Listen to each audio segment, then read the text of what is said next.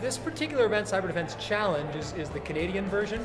The American version is a Cyber Patriot program. Basically what it is, it gives kids, particularly kids interested in computer systems, a chance to do stuff they wouldn't get to do elsewhere. So through the Cyber Defense Challenge, students learn hands-on how to deal with computer issues, with networking, security.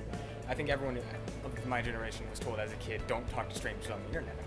But with technology expanding the way it is, that's quickly becoming not really an option.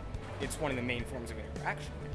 The next best thing you can do is make sure your communication and your personal files and personal information are all secure, and cyber defense is a great way to do that. They learn a lot about teamwork skills with each other, because in IT and cybersecurity, you can't do it all on your own. You have to be able to collaborate, you have to be able to work effectively with others, manage your time in order to be able to effectively complete the task. So the teamwork that we learned here, just basic assigning jobs and team management, time management, is a good stepping stone for what's going to be happening if you follow this career in the future. I hope that in future years, the Cyber Defense Challenge will continue to grow, gaining more interest both within the city of Winnipeg here itself and expanding across the country. Right now, Winnipeg is a hotbed for students interested in cybersecurity, so it would be great to have cybersecurity programs expand across the country to get more students involved and learn.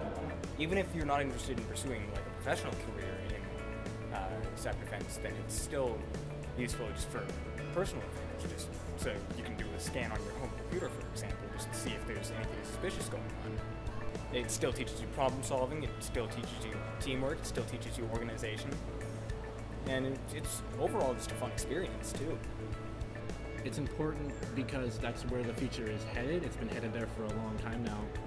We're going to need more people taking care of these servers and these networks, and we're going to, it's going to become much more used. It's very used now, but I believe it'll become even more of implemented in society as it is now. So we need more people learning about it.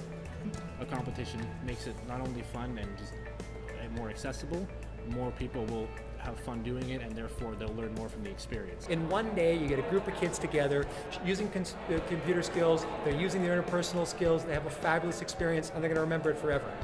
How much more awesome does it get than that?